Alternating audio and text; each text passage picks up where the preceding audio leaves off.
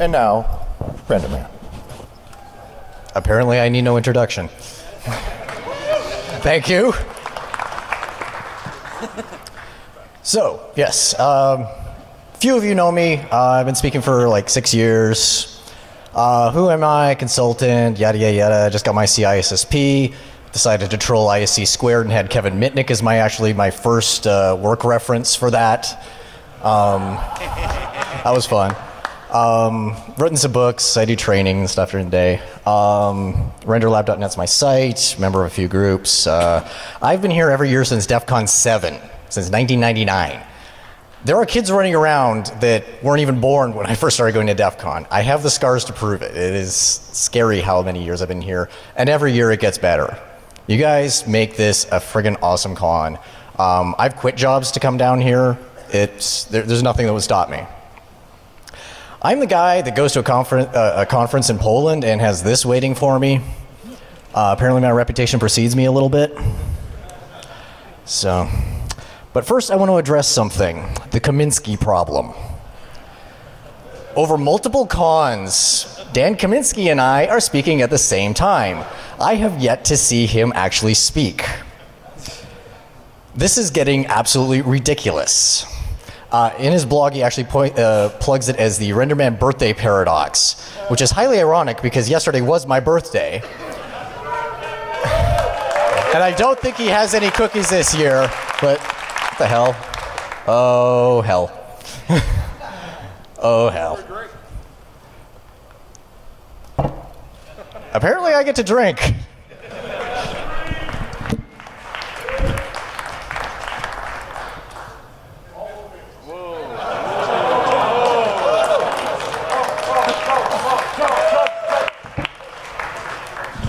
Absolutely no one make a head joke. But basically I'm thinking next year, basically with Dan, I think we just need to like find a way to really screw with DEF CON and any other con we end up at and speak together at some point and see how they schedule that one. Separate rooms. So, for this talk, I have to do some ass covering, and I have to thank the EFF for vetting this and giving me some suggestions as to what to say. For the love of SpongeBob, do not try anything you're about to see. We're talking about screwing potentially with commercial air traffic control and airliners in flight. This is not a natural tenable position for a human being, 500 miles an hour, 6 miles above the surface of the Earth. Use this information to make air travel safer. Use this to alert people that, gee, maybe there are other systems out there we should be looking at to protect ourselves. Think about how this happened and how we can make sure that future systems are built in a more secure manner. Because as you'll see, this is absolutely terrifying stuff, and this happens a lot. We as hackers have a unique insight. We think about things in terms of security. We always think about the outside. We always think about, that X factor, that thing that nobody else in the world seems to do. I mean, yesterday you had the chief of the NSA standing up here saying the same thing. Don't necessarily agree with everything he said, but the sentiment's there. We, as a group, have got to be more involved in the world. So, just for reference, here is the statute out of the United States Criminal Code about interfering with air navigation systems, of which basically half the stuff I'm talking about, if you actually did it, would be violating. You're looking at 5 years in jail and a bunch of fines and all sorts of fun. This talk is kind of weird. I want to be wrong. I want to find out that I am completely wrong about everything I'm about to talk about. I'm not a pilot. I am not an air traffic control operator. Could you imagine me as an air traffic control operator? I am in no way associated with air traffic or commercial airlines or anything like that beyond flying cattle class a whole bunch. I'm very good at stuffing people in the overhead bins now. So, if I get some acronym or some minor detail wrong, I apologize. You think the computer industry is bad for acronyms? Start reading some of this documentation. It's insane. This research is ongoing, and the air traffic control system is so huge. There's no way I could talk about everything in it or understand it for, it would take me years. But this stuff is too important to just keep quiet. So I wanted to point all this out now so that I can get other people on board, so it's not just all me and another handful of people. The whole crux of this talk is I want to prove to myself that air travel is still safe, that moving to the next generation air traffic control system does not make things any more dangerous. I'm continually trying to prove this to myself and failing. So I need your help to try to assure myself that this is working. So I get interested in this stuff purely by accident. Bought a program called Plane Finder AR in October of 2010. Some of you may have remembered this program because it was pissing off Homeland Security, and I can't remember which congressman or whatever it was, but basically stood in front of the on the floor of Congress and said, all these horrible things, saying, "Oh my God, the terrorists can track our airplanes and all this stuff." And it's like, you have absolutely no idea how this works, do you? As one could say for a lot of things with Congress. Essentially what happens is you take your iPhone, you point it at a contrail in the sky or in a direction. It knows where you are, what direction and angle you've got it pointed at, and you're looking through the camera, and it overlays the flight information where the flight is. Just kind of cool. Sitting in an airport and say, "Oh, what flight is? Oh, that's the one going to Honolulu. Okay, that's kind of neat." I played around with this for a while. Started asking, okay, well, how does this work? Where are they getting this information? It can't all be just downloaded onto the phone or something. It requires a web lookup. So this led me to sites like planefinder.net, FlightRadar24, or Radar Virtual. Essentially what these sites do is they aggregate data from all over the world.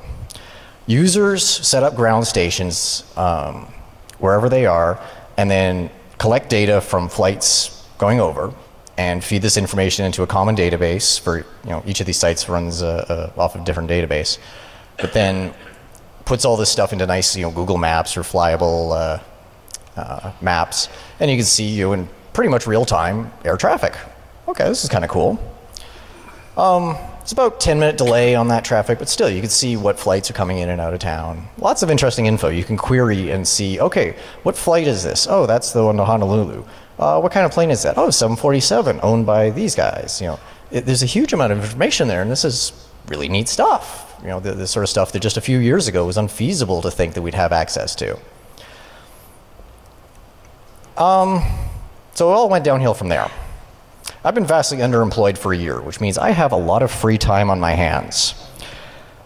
Generally what I say is that when I get bored, bad things happen. What I have been doing a lot of is speaking.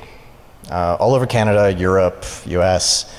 So I fly a lot. So I'm spending a lot of time at airports, which, considering my background in Wi-Fi, usually ends badly as well. But you sit around and you're thinking, well, at the Las Vegas airport here, you've got a flight landing every 90 seconds.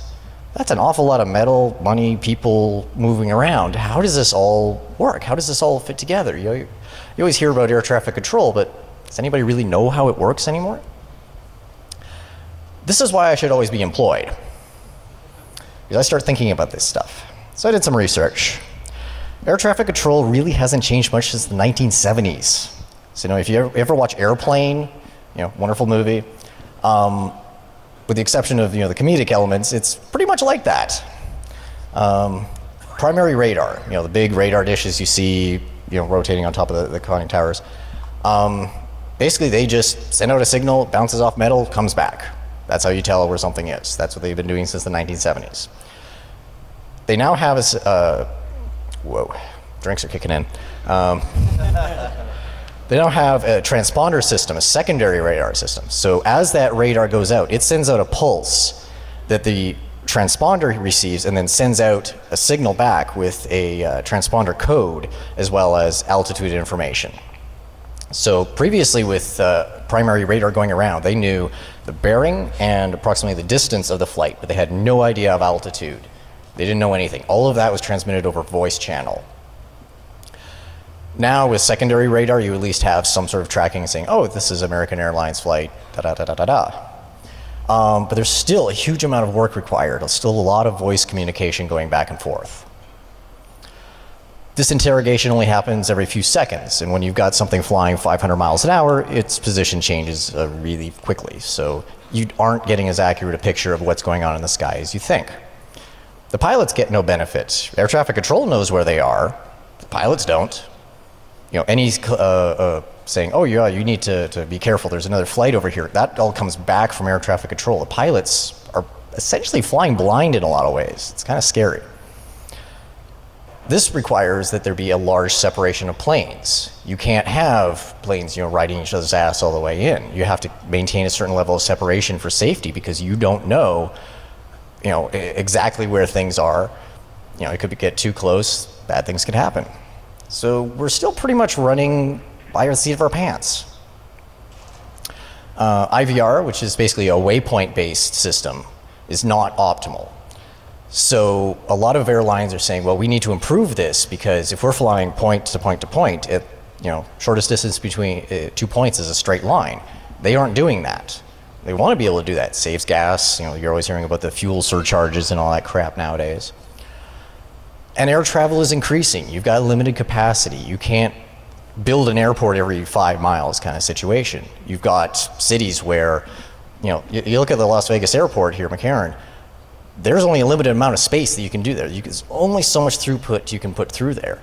So you need to do everything you possibly can to squeeze everything you can out of there.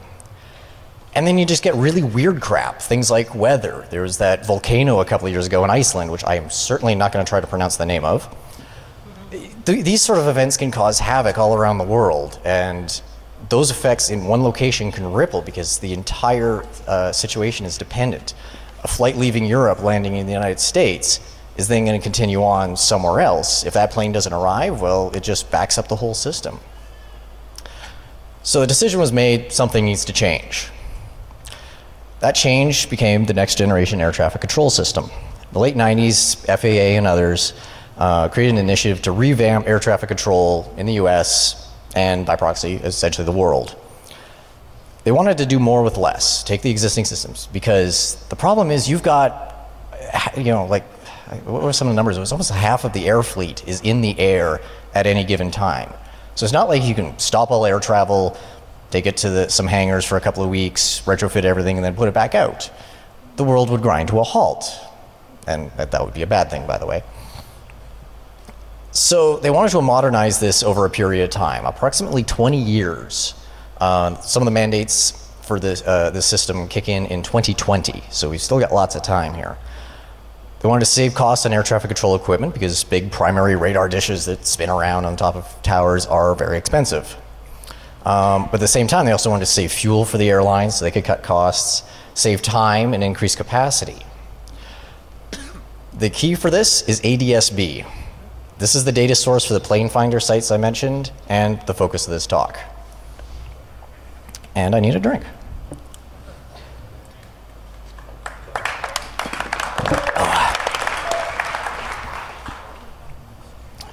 So ADS-B is Automatic Dependent Surveillance Broadcast.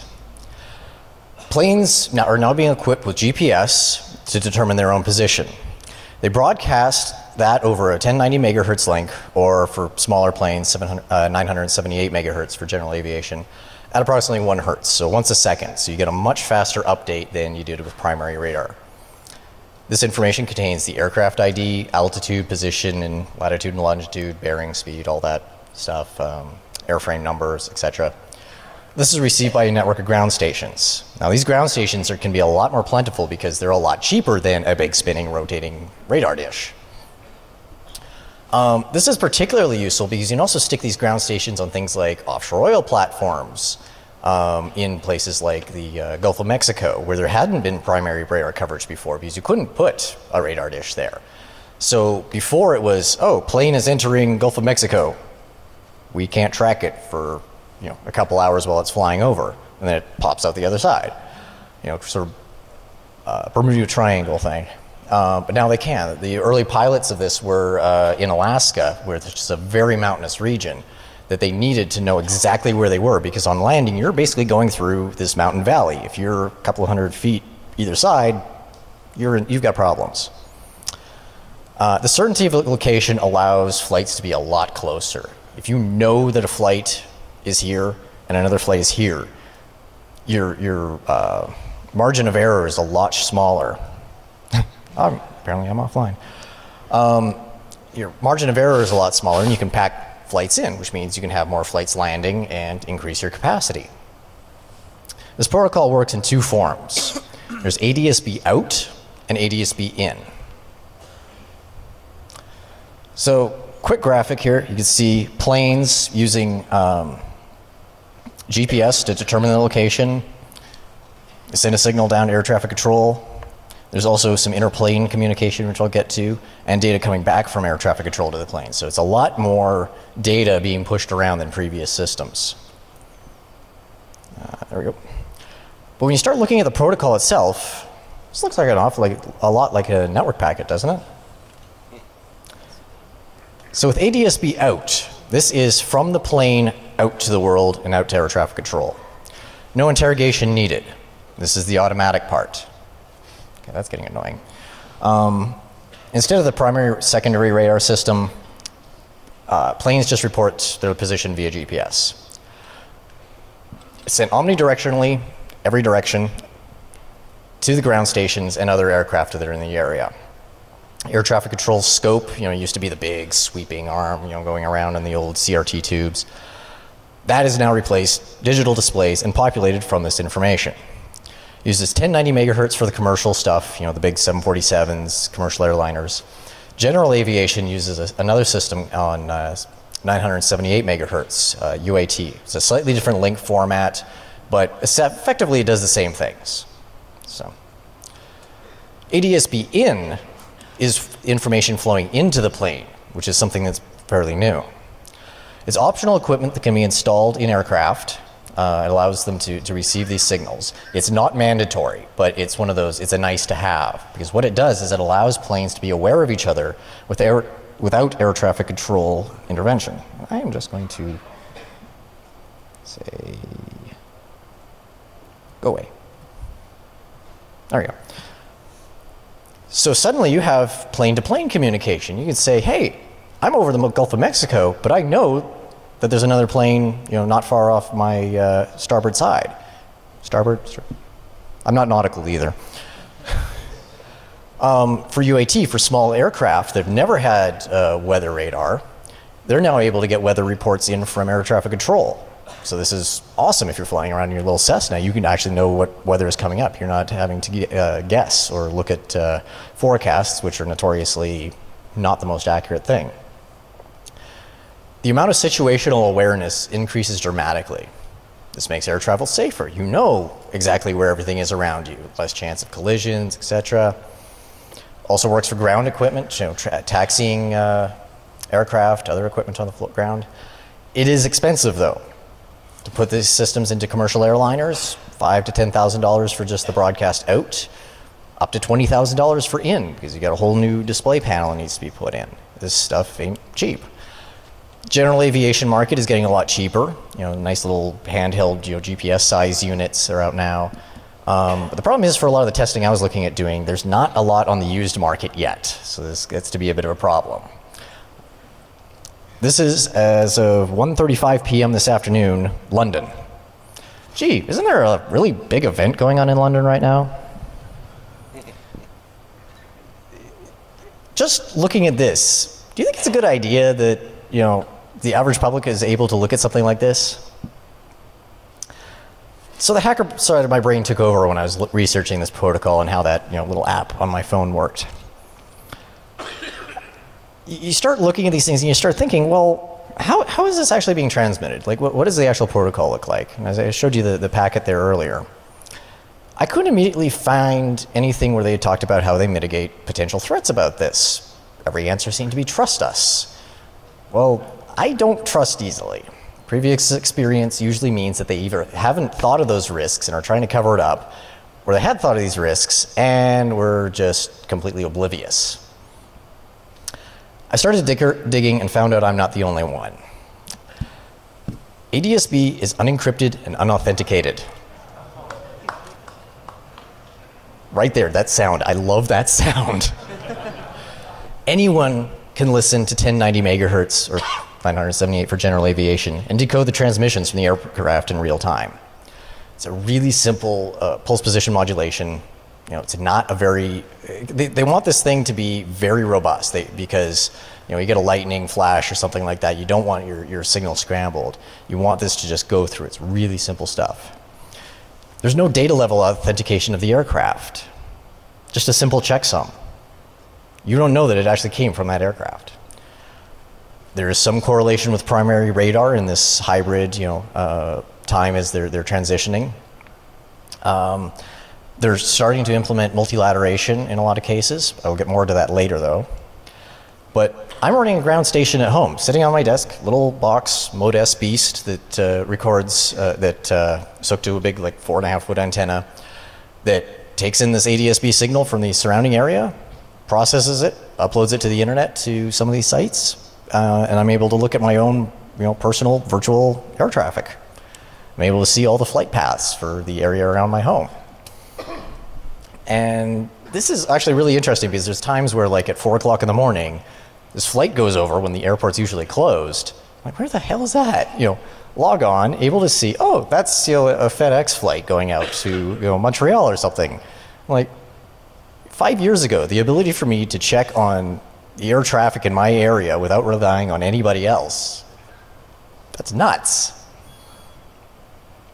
Others have been starting to look at this as well. Ryder Kunkel, DEFCON 17 and 18, did some talks where he briefly alluded to this. He was basically looking at existing air traffic control systems.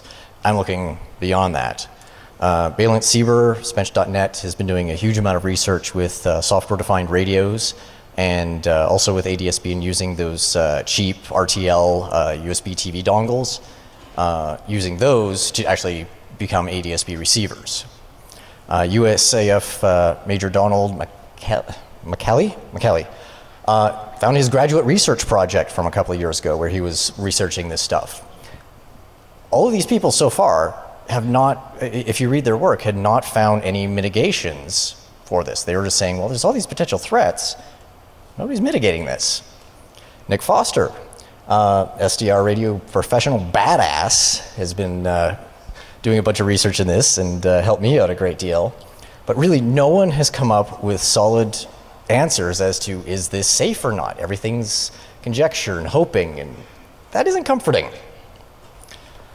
Largely a North American problem, because the FAA has demanded that their order came down, that this be all implemented, that every plane, and within certain criteria, be equipped by 2020.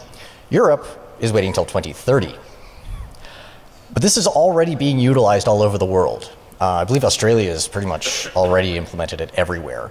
UPS has equipped all of their flights with ADS-B out. They were an initial test bed for the FAA.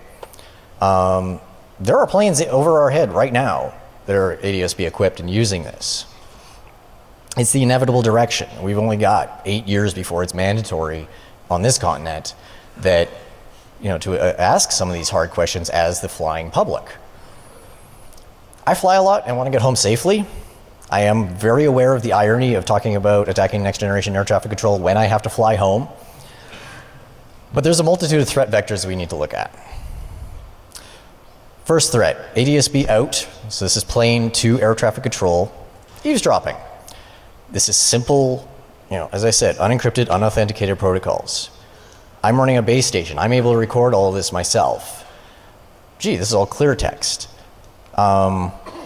What can I data mine with that? I get multiples of these stations. I can do my own homebrew multilateration. Even if a plane is not broadcasting its GPS coordinates, if it's broadcasting anything that I can identify, I can still locate that. Air Force One being a prime example of this. The data mining potential, we know it's in the air, when, where. Remember the extraordinary rendition flights from a few years ago where they grab a guy in one country, take him to another country to beat the living crap out of him? All of that was uncovered by a bunch of plane spotters who were looking at flights that weren't on normal data channels and tracking where they were going. Because essentially, in order to play nice in airspace, you have to tell air traffic control who you are. I highly suggest you stick around for the next talk, Busting the Bar, because they're talking about this exact sort of stuff where they're data mining this information.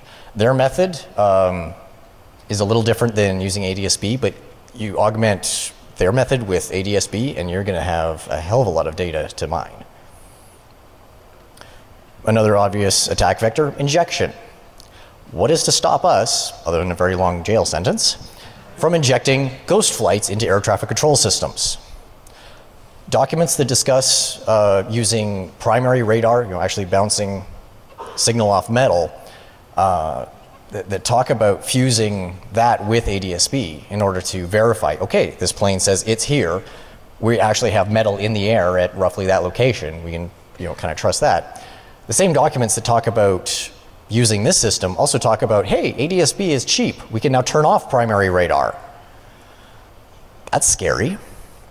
What happens if we introduce just slight variations of existing flights? Say, start with broadcasting the same location of that flight, but just sort of, make them diverge. How do you know which one's the real one? Generally cause confusion at inopportune moments. You've seen what a snowstorm will do around the holidays at hubs like, New York or Atlanta or wherever. It causes chaos for days. People sleeping in airports and all that. Gee, there's an Olympics going on. If you could suddenly introduce a whole bunch of random crap, because air traffic controllers are busy enough as it is. If you throw 50 extra flights in there that they're having to sit down and figure out, okay, what the hell is going on here? There's planes now circling. You've now got other, you got things backing up. It's instantaneous. It is scary when you start thinking about the possibilities of this. Could you train the system, create a false signal that goes same time every Tuesday at 2 p.m., this random flight that never responds and is never found to have actually metal there. Do that for a few weeks and then, gee, that's where your smuggler's flight goes. There is some discussion of multilateration in this documentation. So multilateration is basically sort of the opposite of triangulation. You have a signal being broadcast from a location, your plane, picked up by multiple base stations. Based on the differences of time between those, you can actually build an arc as to where that signal came from. You get 3 stations, you're able to draw 3 arcs. Where they intersect, that's where your plane is. But there's nothing that I've found that says that this is actually mandatory. The systems are being set up in North America. The company that's implementing them is saying, yes, our systems are capable of doing this. We built it in because it's essentially the same radio. It's nothing fancy there. But there's nothing mandating that airports use this. It may be buried somewhere, but you'd think something, information like that you'd want kind of out front and important. What about jamming? It happens. Radio misconfigured, something like that, starts broadcasting on 1090 megahertz. Could you sit outside an airport and jam their ability to receive flights? Quite possibly. It already happens, he says. Purely by accident or malicious intent, who knows. You could detect these, direction find these fairly quickly, multilateration, roll out some trucks to, FCC trucks or whatever to try and find this stuff. But does every airport have this capability? If I did it for 10 minutes and then moved, did it, an hour later, did it for another 10 minutes, are they going to roll the trucks for that? I don't know. What plans do they have? If you target a particular location, again, the Olympics. If you could jam London right as all the athletes and VIPs are coming in for an hour, imagine the amount of chaos. Coordinate jamming across multiple travel hubs. Like I said, you've seen what weather will do along the east coast of the US during a major holiday. Introduce, a bit of noise. It could be just a pelican case that you just magnet to the side of a receiving station. Something's gonna happen. I don't know. ADS-B doesn't have a contention protocol. It's just a simple broadcast. So if you get too many planes in the same area, the system falls apart because there's just so much noise. No, you can't get the signal through the noise. You can augment this artificially, maybe. I don't know. Let's look at ADS-B in. So this is plane to plane and air traffic control into the plane. You could inject confusing, impossible, scary types of data to elicit a response. You know, you've got a flight that's been flying cross country for a few hours. You know, pilot's a little tired or whatever. You inject something on his traffic display that suddenly says, yeah, there's a plane 500 yards in front of you. I don't know, something's gonna happen. Probably something involving a sphincter. Yeah. 500 miles an hour, you can still brown your shorts. You could introduce conflicting data between air traffic control and the cockpit. Air traffic control says, oh, everything ahead of you is clear. No, according to my display, there's a conga line in front of me. What's going on? Because the aircraft have no source of multilateration. They don't know where this, they have no way of correlating where this signal is coming from. They just get GPS coordinates, that's it.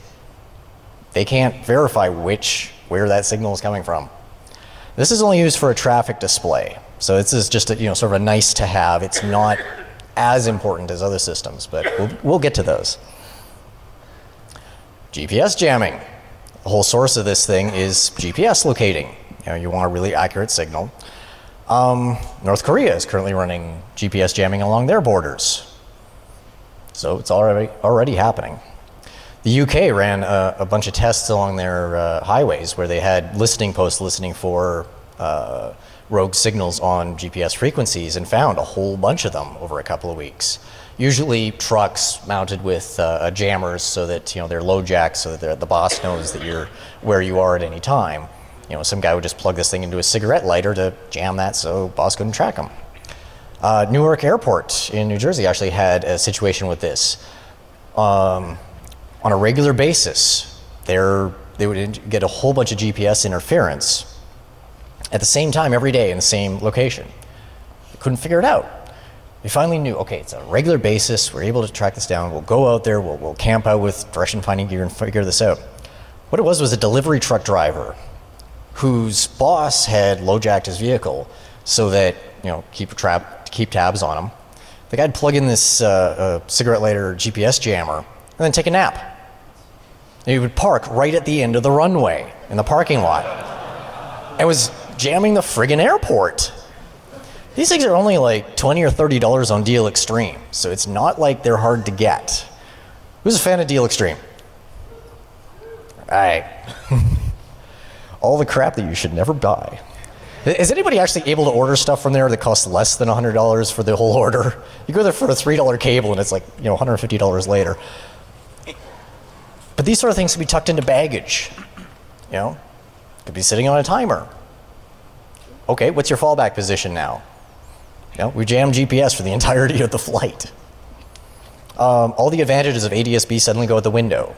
And if you've now disabled a bunch of the original primary stuff, okay, what do we do now? I don't know. Something's going to happen. GPS spoofing. We manipulate the signals from GPS satellites to say, oh, you're at a different latitude and longitude. The aircraft location tracking is no longer reliable. Okay, best case, we fall back to traditional navigation ads, get rid of some of the advantages of ADS-B. Worst case, such as if you're flying through a mountain valley in Alaska, yeah, you intersect something that's a lot bigger than you, and that would be bad. Iran may have used this technique to bring down a US drone earlier in the year. That one I don't think we'll ever actually get a complete answer as to what happened, but still, it's interesting to consider. And there's just that university team just this past month that was able to take over a US military drone and guide it by just spoofing GPS. It's for like less than $1,000 worth of stuff. So this stuff is capable of being done right now. Some threats are total unknowns. I don't know. The air traffic control system is huge. The stacks and stacks of documents that are out there and publicly available, because so many systems interact with each other in weird ways. I can't understand all this. Like, these guys, I have serious respect for that any of this works at all. But things like, okay, so all these ground stations are networked together. Could I be sitting on the West Coast and inject something that shows up on the East Coast? I'm sitting in the West Coast, but my GPS that I'm injecting says East Coast. I don't know. I'd like to find out. Honestly, has anyone actually sat down and fuzzed a 747 or an air traffic control tower? There's data going in and out of there. Yeah, there's checksums and everything like that, but what happens when you just start spewing random weird crap at it? How does it deal with that? I don't know. We've got very mature networking protocols that still fail massively with basic fuzzing techniques. Is Chris Roberts in the audience? No? Okay. Chris Roberts, One World Labs. This man scares the hell out of me. Not just because he's in a kilt. His work, basically, he does stuff with, the onboard Wi-Fi on a plane, breaking that, and then finding an interconnection between that and the engine control system. So to where he's looking at the output of the Intellibus network for the engine that's outside his window while in flight. Look up his stuff. It is terrifying, the stuff that he has found. And then add all this ADSB stuff into it. From his work, how do you know that the chip level code that is being used in these implementations is actually what was originally submitted? A lot of the stuff's made in China. We're already finding situations where the code that's in the chip may not be exactly what was supposed to be there. Could this be used as a control channel? We now have data going in and out in a clear text fashion. If we have a particular change in the checksum or some mangle the packet in a certain way, could we now use this for controlling onboard malware on a plane? You hope that the engineers, the FAA, DHS, everybody else looked into these threats. But I actually had an interesting conversation yesterday where it was pointed out they're safety engineers. They're trying to get a plane from A to B operating under certain circumstances as safely as possible, human life, the material cost of the equipment. They're not security engineers. They're not thinking, what if somebody decides to go do something completely random or horrible? What happens? Okay, they're thinking, oh, if we fly through an area where there's some random interference, that's fine. But what about targeted, intelligent, slight manipulations of data? This isn't their normal operating thing. This is new to them. Not for us, though. We're sort of the opposite. They're safety engineers. We're security engineers. They're used to thinking about getting things safely and not thinking about security. We're used to thinking about security, definitely not safety. Says the guy with a bottle of Crystal Head here.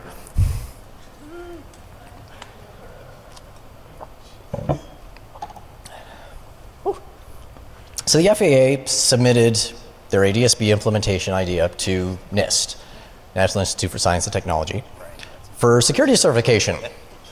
Great, cool. Somebody else, independent verification.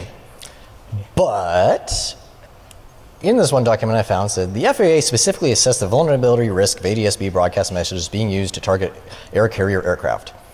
This assessment contains sensitive security information and is controlled under 49 CFR Parts 1 and blah, blah, blah. And its content is otherwise protected from public disclosure. It gets worse. While the agency cannot comment on the data in this study, it can confirm the purposes of responding that the comments in this rulemaking proceeding that using ADSB data does not subject any aircraft to any increased risk compared to the risk that it is experienced today. This is comforting. Yes, we submitted it for security evaluation. We can't tell you if it was crap or not. What threats were they testing against? Did they think of everything? Maybe there's somebody in this room who could think of something else that I haven't, or that they haven't. Why not threats of tomorrow? Yeah. So how do we mitigate some of this? Multilateration is an obvious one. Time differential between signals, you can approximate the location of where that signal is coming from. But if you're relying on this, then what's the point of putting GPS and everything on the planes so that they know where things are? You just nullified all of your advantages. No indication that this is being used everywhere. What about if the data doesn't match? If I'm able to introduce, have multiple locations and potentially spoof ADSB, or spoof the multilateration signal, if I'm saying that there are two planes, same tail number and everything like that, at two different locations, how is the UI of the air traffic control system, how does this represented? What are the liabilities if I decide, oh, this one's probably fake, I'm just going to not show it? but it's the real one. The response to most inquiries I've seen are, trust us. Yeah, no. Last time I ran into the language from that NIST test was RFID passports the US was looking at implementing. That turned out well, didn't it?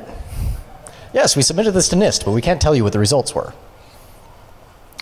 I'm not trying to spread a bunch of FUD here. I'm trying to raise some awareness and pressure. I know that there are people from the FAA in the audience at the moment. I want to work with them. You know, I want to find out that this stuff is safe. I fly home in a couple of days. I want to know that this is safe. I want to know what their procedures are. How do the air traffic controllers deal with weird crap? I have 50 extra planes on my display. What do? I don't know. Saying to a room of 2,500 hackers that they're suddenly now interested in air traffic control systems will elicit a response. And if that response is me getting arrested, at least I'm going to have a very nice looking mugshot. A common response is also going to be, oh, but it's too expensive for the common man.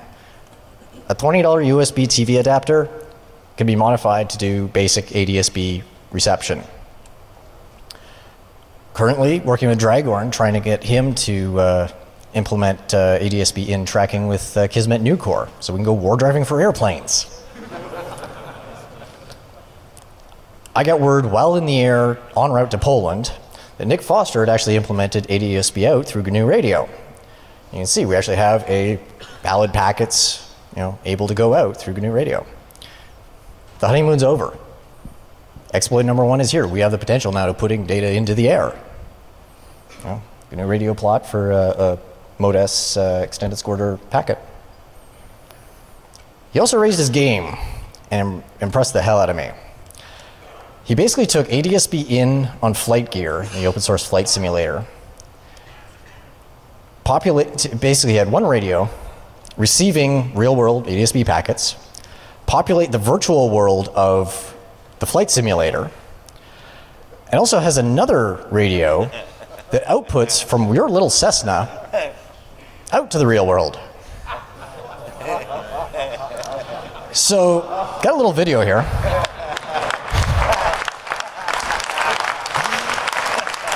You can see on my right, Google Earth display, that is the output from the real ADS-B receiver, the real world tracking.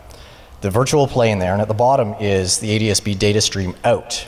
Now this was done in very controlled conditions, basically dummy load, two radios connected to each other. It wasn't actually put out into the air. But, as you can see,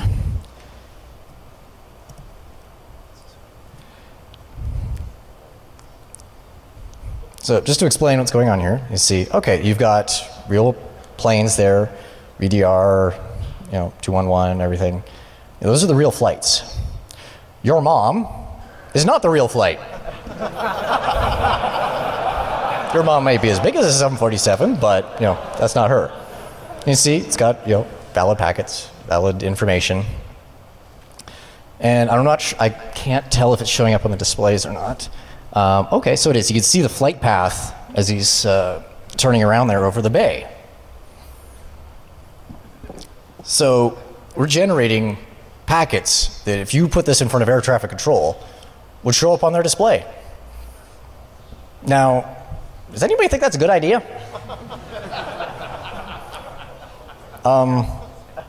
What is he doing? Okay, is he about to buzz the tower? Really? Okay. It's coming right for us! Yeah, so if I was air traffic control right now, how fast would I be running?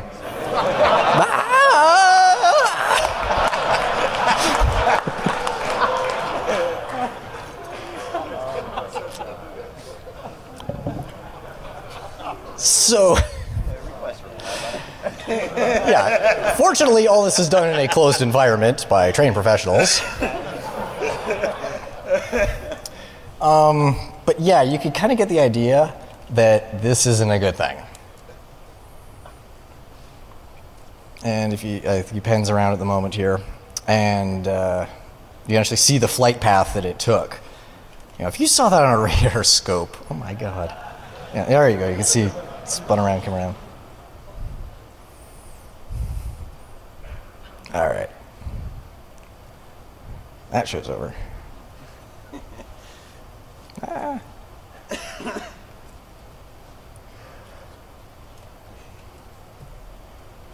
Come on.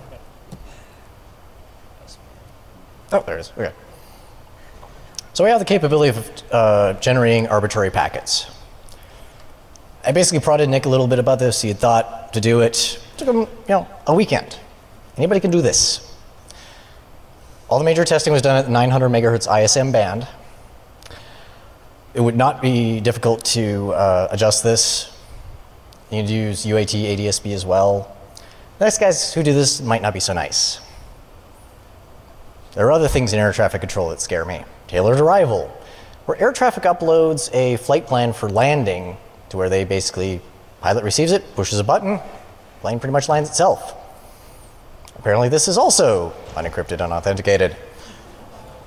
Haven't looked into it, I can't confirm, don't quote me on that. The air traffic control system is huge and complex. Reading about one system leads you into a whole bunch of others. It's all tightly integrated. This will be mandatory by 2020. This will be the primary method of air traffic control. It's already used all over the world. There's still time to develop countermeasures, like not turning off primary radar. Basically, if anybody has a 747 or an air traffic control tower that we can borrow, let me know after the talk. I promise to return it in as good condition as I take it from you. But also if you have access just to the avionics, we'd love to actually test this stuff for real. We want to find out. There's some suggested reading, a few documents I found particularly interesting, but there's a lot of information out there. And this is a very scary stuff to consider. Who's thinking about taking the bus home? We should be working on finding and solving these sort of problems. If guys like me can find this stuff, so can bad guys. Significant investment, billions of dollars has already been invested into this system. I want to hear your comments. I want to hear your ideas. I want to work together and research this stuff. But wait, there's more. Nick, get up here. So this is Nick Foster. This is the badass behind the video.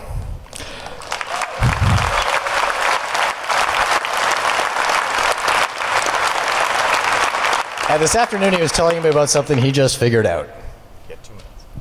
So I figured it out after a night of heavy drinking last night. First of all, just to say, this is like shooting fish in a barrel. If you're not scared about this, you should be. This is really easy to do without encryption, without any thought of security in the protocol. It's just not hard. So there's a collision avoidance system called TCAS that predates ADSB. It's called Traffic Collision Avoidance System. It's how airplanes keep themselves away from each other. It operates on the same Mode-S data link that ADSB uses. ADSB doesn't supplant it. It works with TCAS. TCAS is how airplanes avoid hitting each other. ADSB is how airplanes know where each other are outside of that. So it relies on this cooperative ranging system. It's like a ping pong. And it's slaved directly to the pilot. The pilot can see TCAS reports. If there's a plane nearby that TCAS says you should watch out for, it's going to show up on the pilot screen. If it can be spoofed, this is bad. Now the pilot is seeing false information. It gets worse. On Airbus and Eurocopter aircraft, it's actually tied in to the autopilot. So if the flight director is turned on and TCAS says, hey, somebody's coming up close to you, the autopilot is going to take corrective action. Really? Sounds bad. This is bad. So TCAS, in normal operation, the interrogator sends out a ping, it gets a reply back. Okay, it does a little bit of math, it figures out how far the plane is. What's key to this is that there's a fixed 128 microsecond turnaround time that TCAS has in the protocol that gives the electronics time to gather a response and then transmit it. Well, I don't need 128 microseconds. What if you're not cooperative? If you send out a reply sooner, if you can get a reply out sooner, say you can do it in 70 microseconds, now you can fake your distance from the aircraft much closer. You can create essentially an arbitrary range to the aircraft. Altitude is encoded in the reply, so you can create a synthetic arbitrary altitude that happens to match the aircraft's altitude. That's it. You can create a range track, a collision course between two aircraft, one of which doesn't exist, that's slaved into the autopilot. So that's what we just figured out last night. I'll turn it back to you. Thank you. So, do we have time for questions? No. Okay, I think I know who you are, so, no? All right. So apparently Kaminsky actually supplanted me out of the Q&A room, so it's actually going to be in the hallway outside the Q&A rooms. So out this door, down the hall, left, down there, look for me. I'll hang out as long as it takes to answer questions. Nick will be here. Thank you, Nick. Thank you to the EFF. Please talk to us about this stuff. Communicate. Thank you.